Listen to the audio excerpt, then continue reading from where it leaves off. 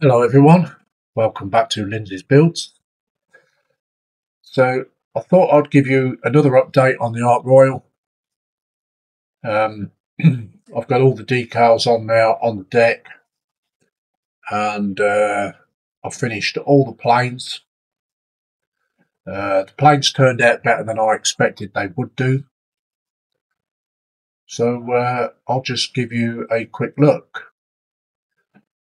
On the ship itself, it's a huge thing. It really is, and I can't really kind of move it around on my bench. So I've done it at an angle so you can kind of see. So there she is. That's the Ark Royal in 1/350 scale by I Love Kits. So we've got like the various swordfishes from there to there. Then we've got the Blackburns, and then we've got some Fulmars on the back. I think there is too many on the ship. I mean, I've still got some laying around that I've built. I've just built too many of them. So there'll be some there for future projects, or when I build the Dio, I could have some probably flying kind of around it. So I suppose it's paid off in a kind of a little way to build the extra ones because I could use them in the Dio. So like I said, with them took off. So circling around the ship. So yeah, it turned out a lot better than I expected it would. I suppose the patience is kind of like paid off. So I can't spin it round on my bench because it's just too big. But it's like I say, I'll put it at an angle. I can perhaps get it at an angle so you can probably see the other side. Kind of like turn it round. That's as far as I can go. So yeah.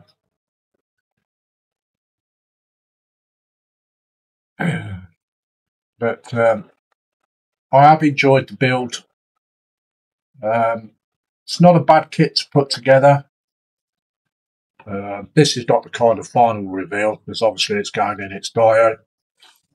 I've got to do a little bit of weathering. I'm not gonna heavily weather it, and so yeah, I've got to put a few of the catch fences in down the back here, like wires.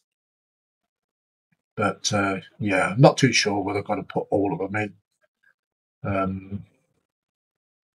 With having planes on the deck, you're not going to really see them anyway. So, I mean, if it's in a takeoff position, the one at the front here would be kind of like flat down in the deck anyway. So, we'll see when that comes to the part when I finally finish putting it in the Dio. But it's like I said, it's not a bad kit to put together. The hull, because it's a two-piece hull, there is a little bit of kind of how can I put it? It doesn't quite meet together, so you've got to fiddle with it and get the two halves together. But once I got it together, there was very little filler that I put in the bottom. There was a little bit round at the front here that I had to fill because this bit didn't quite meet. The deck, um, you have to shave a lot of because where it sits in like slots on these parts here, it's kind of like here, and same with the other side.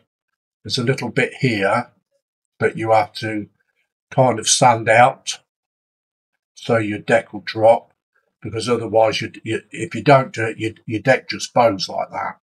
And there's you have to do it the same with the rear end. It's only where it all slots in.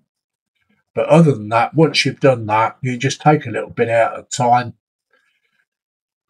You know, just spend a little bit of time, have patience with it. Don't try and ram the deck down because it just will pop up anyway. So just spend a little bit of time sanding away on the hull parts so your deck will just drop in. It's worth that hour and a couple of hours just messing around with it. The photo etch, you get quite a bit of photo etch with the kit. Yeah, it's okay. It's not bad. Photo etch is not bad to work with, so that wasn't too bad. So other than that, yeah, it's just a fantastic kit, really. It's not bad at all. I quite enjoyed building it actually. It was pretty good. But it's like I say, I've got to do a little bit of weathering, but I won't heavily weather it. So I don't like my ships heavily weathered. Other than that, yeah, it's a great kit. It's brilliant. It's not bad at all. I do recommend it if anybody wants to build one, as long as you've got the time and the patience. But yeah, pretty good. I've enjoyed it. So we'll go back to the main camera.